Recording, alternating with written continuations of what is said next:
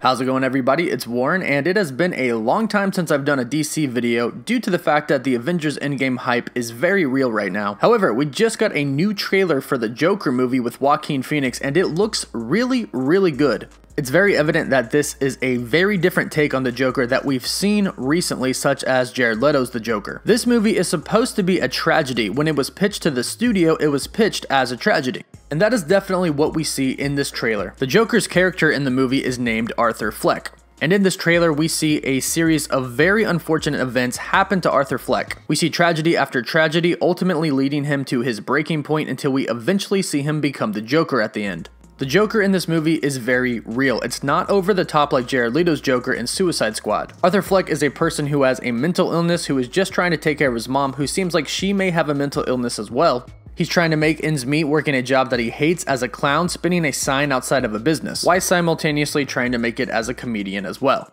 It starts, of course, with an opening scene on Gotham City. This movie is supposed to take place somewhere around the 1970s timeline, which was actually a real rough time for New York in the 1970s. So they're sort of carrying over that vibe in this trailer for the Joker in Gotham City.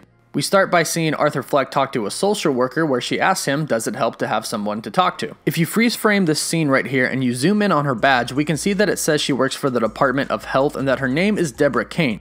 Deborah Kane is from the Batman novel, The Ultimate Evil. She is a social worker in the novel, but she is also actually an informant for Bruce Wayne, and she actually helps him take down a criminal organization in the novel. It's unclear if she'll play a significant role in the movie or if this is just an Easter egg they're throwing in there. We see him walk through Gotham, and then we see him walk up a very large staircase, very defeated and very down on his luck, which we'll come back to later on in the video. We see him taking care of his mom and probably see the only time where he has genuine laughter and happiness in this trailer. We hear him say over this footage, "My mother always tells me to smile and put on a happy face. She told me I had a purpose, to bring laughter and joy into the world."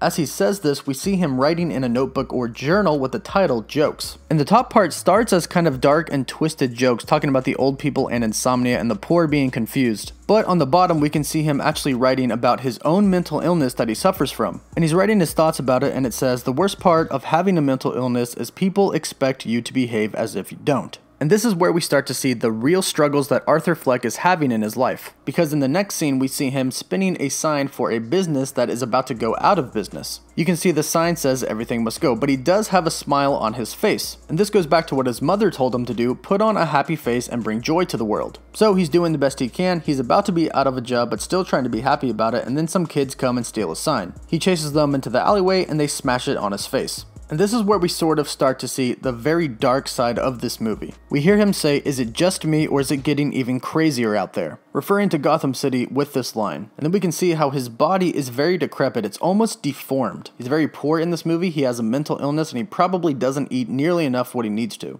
Then we have a scene with him and Sophie Dumond in a diner. Sophie is supposed to be either his friend or his love interest in the movie. She smiles at him and he smiles back, but it almost seems like he's forcing the smile. As we know, this movie is supposed to be a series of tragedies, and based off what we've seen in this trailer, this relationship goes bad. And then things get even darker when we see him go to the Arkham State Hospital. And notice that it doesn't say Arkham Asylum, it's Arkham State Hospital. It's not Arkham Asylum yet. In this movie, Batman, Bruce Wayne, is still just only a kid. In fact, we see young Bruce Wayne in this trailer. When he's in the elevator and the mental patient is freaking out, if you look on the back wall, you can actually see some green letters with a green question mark. This could be a little Easter egg referencing the Riddler, possibly setting him up for future movies. So we see him inside the state hospital where he's talking to somebody that works there behind the cage, and it looks like he's getting some pretty bad news. You can tell by the way that he asked the person what that they have some sort of bad news for him. It could be news that his mother has actually died, because she has a mental illness and at some point she could end up staying in the Arkham State Hospital. So this scene could be him going to visit her, but he finds out and gets the news that his mother has died. And from here we just see Arthur Fleck spiral out of control until he eventually becomes the Joker. We see him in the stand-up comedy club and we get our first Joker laugh. And I must say that this laugh is creepy, but I love it.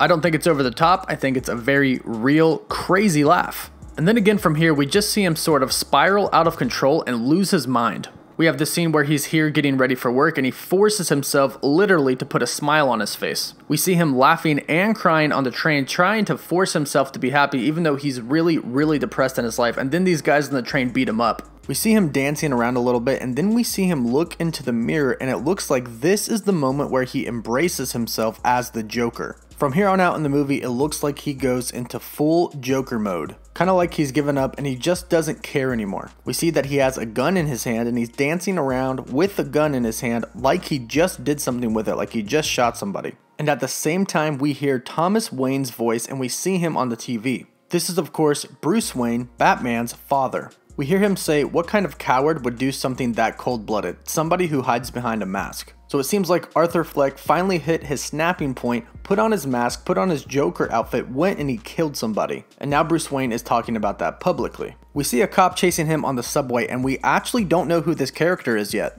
A character has not been listed for this actor yet, but it is widely believed that this is Jim Gordon. The next scene is actually the Joker at Wayne Manor with Bruce Wayne. As you can see, Bruce Wayne is just a child when these events take place, but they're already setting up some weird dynamic between the two of them because the Joker sticks his fingers in his mouth, makes him smile. And it's interesting because it seems like the antagonist of this movie is actually going to be Thomas Wayne, Bruce Wayne's father. And spoiler alert, we all know Batman's past, right? We know how his parents died, so they could be doing a little bit of retconning. Maybe the Joker will end up killing Batman's parents. From here on out, we see several scenes of him going crazy and he starts to kind of sink into the Joker. He's becoming the Joker. He's looking at himself in the mirror and he can't stand the sight of himself, so he bashes his head into the mirror. But he's clearly gotten attention since he's become the Joker because he's going on The Late Show, hosted by Murray Franklin, who is Robert De Niro's character. So he's clearly up to a lot as the Joker, and he seems to be getting some followers too because we see these protesters all wearing the Joker's mask fighting the cops.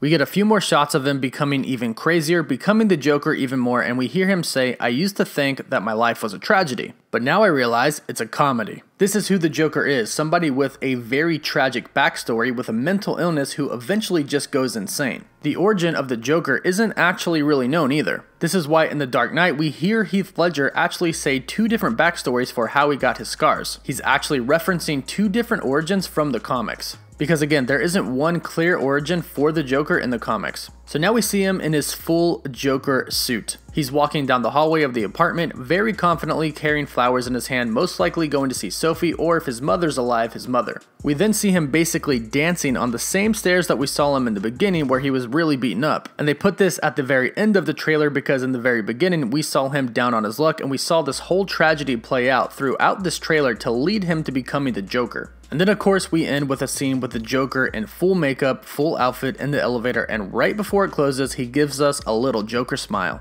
So that's it for my breakdown of the new Joker trailer that we got today. Let me know what you thought about the trailer. And do you like the way Joaquin Phoenix portrayed the Joker? Let me know in the comments down below. And just a reminder, I'm still doing my giveaway, giving away a life-sized Infinity Gauntlet. If you'd like to enter for your chance to win, all you have to do is be subscribed to my channel, like this video, and comment down below with your thoughts and your favorite superhero or villain. And also be sure to subscribe if you want to stay up to date on movies like The Joker, Avengers Endgame, and all things relating to superheroes. As always, thank you all so much for watching. Woof woof.